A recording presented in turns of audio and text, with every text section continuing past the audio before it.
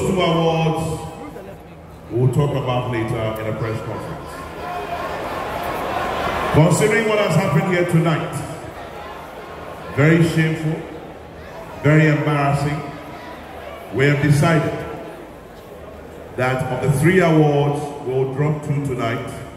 I will present the ultimate. At this point, I'd like to invite the Chief Executive Officer of Vodafone, Patricia Obunai, to be joined by Teresa Ayewale from Shata House to do us the honors of the very final presentation. Quickly before we do that, I would like to say a big thank you to Vodafone for making the 20th anniversary of the Vodafone Ghana Music Awards a possibility. Also produced by Shata House, who have done a